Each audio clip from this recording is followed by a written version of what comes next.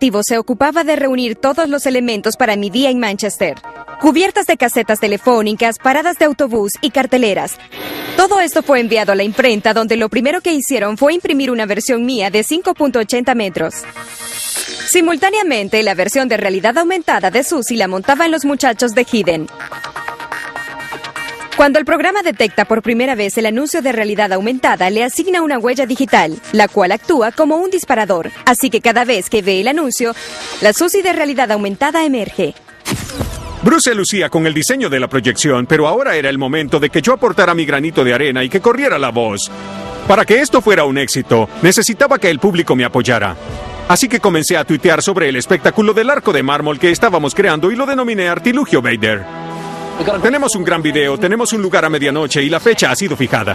El arco de mármol está a pocos metros de distancia. Esto es muy emocionante, pero no será nada a menos que la gente acuda al evento y que lo vea, para que nosotros podamos filmar sus reacciones, así como el espectáculo, y luego subirlo al internet para disparar el entusiasmo. Justo cuando ultimábamos detalles, recibí una llamada que me hizo el día. Gracias, adiós. Mi campaña acaba de transformarse en nacional. T3 me dijo que cubriría mi anuncio de realidad aumentada en su edición de agosto. Eso es tan genial. Y hasta puedo ponerlo en el sitio web también. ¿Qué tal eso? Y debo decir que una Susie Perry de 5.8 metros vestida de cuero me haría fijarme en cualquier cosa. Muchas gracias. Eso es muy tierno, pero ¿será suficiente para que yo gane el reto o el impresionante Space Invader Retro de Jason me enviará al incinerador? Sí. ¿Cuál campaña se calificará como la mejor? Ahora quiero hablarles sobre el tan esperado iPhone 4. Los amantes de Apple te dirán que iPhone 4 realmente cambia las reglas del juego. A los que no les gusta Apple dirán que es otra descarga de comercialización destellante e inteligente. Entonces, ¿cuál es la verdad? ¿Debes comprarte uno o debes evitarlo como amante de iPhone? Ese amante de iPhones era el comediante Dave, el copresentador del galardonado programa de la Radio 1, el show matutino de Chris Moyles. Ahora estoy firme en el campo de iPhone. Todo el mundo me decía que si adquiría un iPhone, este cambiaría mi forma de pensar y que no podría vivir sin él.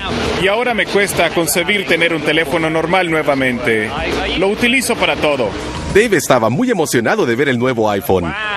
Vaya, así que ese es. Se ve muy bien. Pensará que su cámara mejorada, software actualizado y nuevo diseño ha mejorado lo suficiente en sus 3Gs para consolidar su posición como rey de los teléfonos inteligentes y obtener su endoso.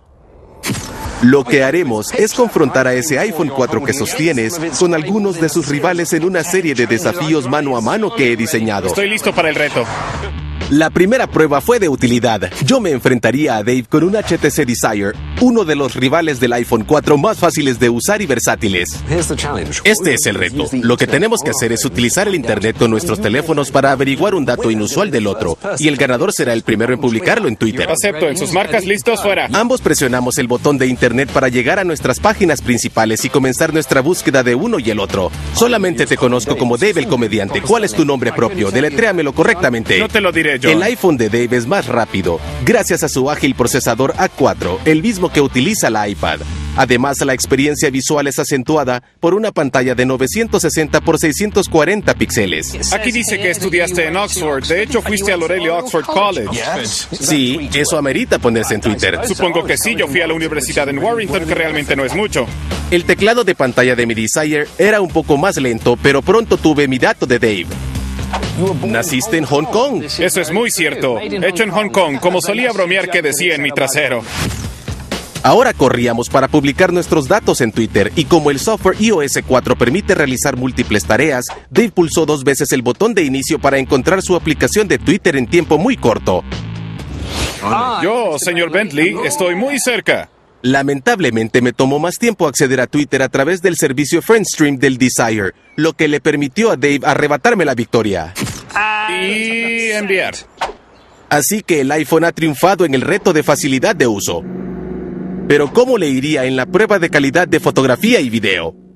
Para descubrirlo, llevé a Dave a los coloridos alrededores del zoológico de Londres. Así que, John, la pelota está en tu cancha. ¿Qué pondrás en contra de mi cámara de 5 megapíxeles del iPhone?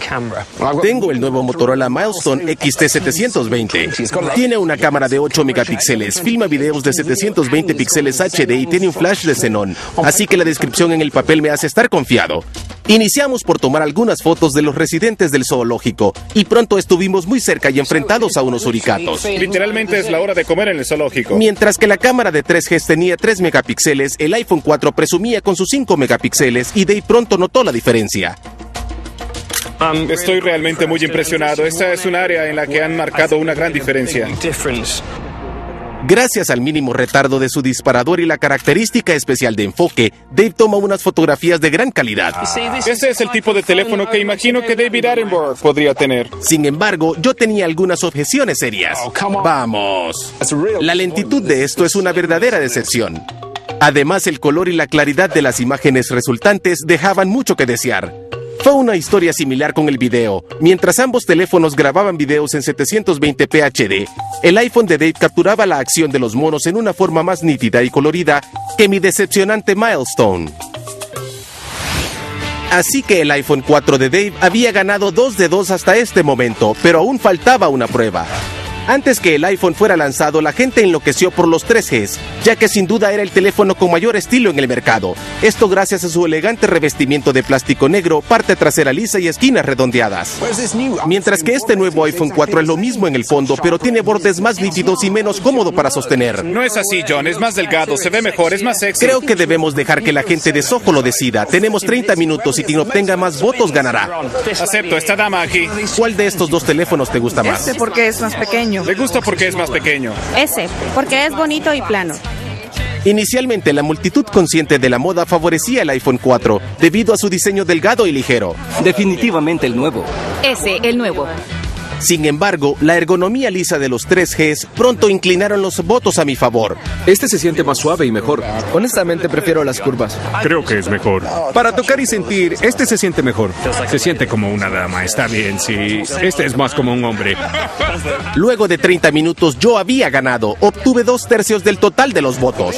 Es una victoria definitiva del viejo, una victoria para las curvas. John, me sorprende porque pensé que la mayoría de personas hubieran aceptado el estilo del iPhone 4, pero hay muchos fans de la forma clásica anterior.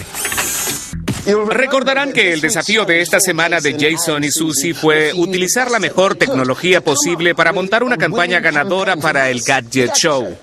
Le di un giro de alta tecnología a técnicas convencionales al convertir vallas publicitarias y anuncios de revistas en algo interactivo. Mientras que yo me fui por la ruta viral y el uso de técnicas de gorila, redecoré en sentido virtual uno de los monumentos más famosos de Londres. Verdaderamente ha sido uno de los retos más reñidos del Gadget Show de los cuales he sido testigo.